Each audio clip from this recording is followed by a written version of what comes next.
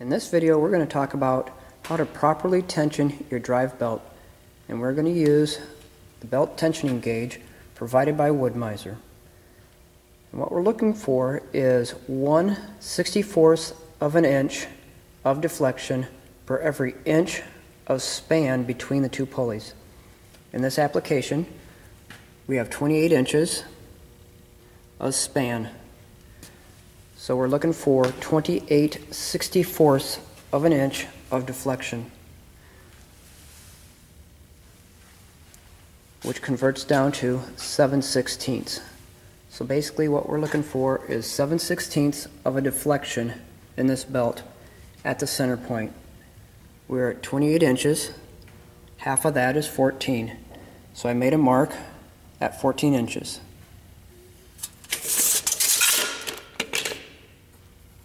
As a reference, I pulled a chalk line, cut it tight, and that is flat with the belt.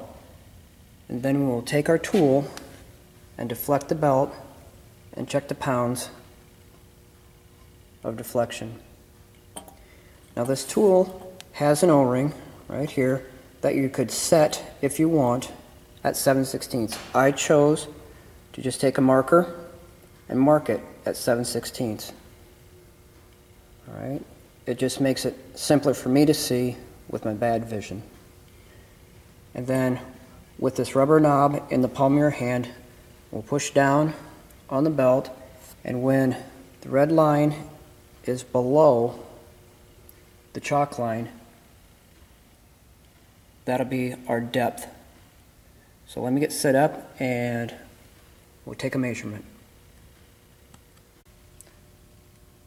In this application, we're looking for 14 pounds of pressure to deflect the belt 7/16 of an inch.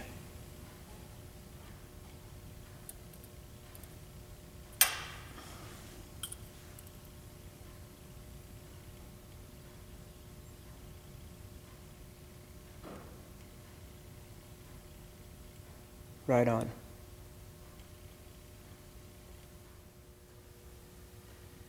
This is your drive belt adjustment assembly.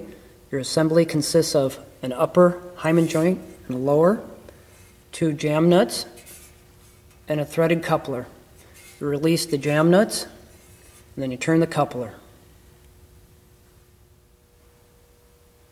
We have completed the belt tensioning on this old school LT40 HD, and we're going to start working on a current LT50 electric. The electrics and the diesels run the same specs on the belt tension. When they're new, you need 24 pounds of pressure for 7/16 inch deflection. Once you've completed your first 5 hours, you'll go to 18 pounds of pressure for the 7/16 deflection. On these mills, it's easier to access from underneath the electric motor or engine from this bottom panel. With the access panel removed, we can see the larger components in the super mill. This will be a triple groove belt and a larger adjustment assembly. On this sawmill, we're not going to be able to use the string line as a reference, so I've rigged up a pointer.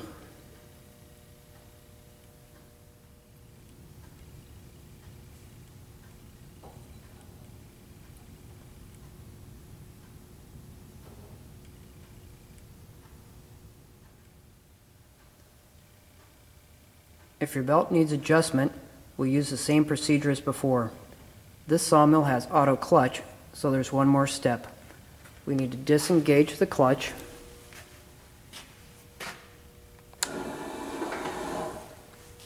then we need to check for a gap. This gap develops right here, and you need a minimum of 1/16 inch and a maximum of 1/4 inch. Ours is set at 1/8 of an inch. Once that's complete, then you can install the access panel and you're done.